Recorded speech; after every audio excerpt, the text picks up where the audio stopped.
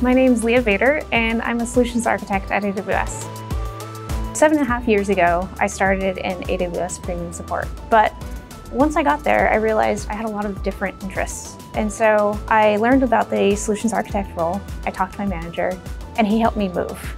And that's actually where I've been since. But I've been in different solutions architect type roles. Like my first role, I was working with startups. And then I moved on to our larger enterprise customers. And then I moved on to a couple of specialization roles, serverless, and then now developer acceleration.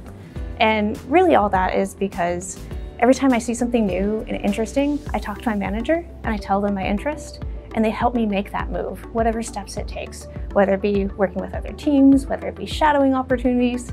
Our managers are really empowered to help us build our careers.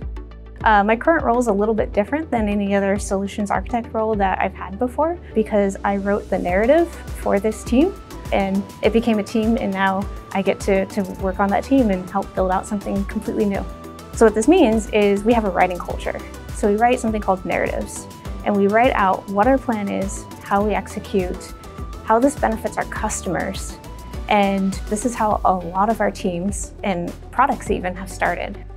When I first started, there were very few women in solutions architecture, and we started our own Slack channel, and there was about 10 of us in it. But over time, we've actually hired a lot more women, and it's a very large group now.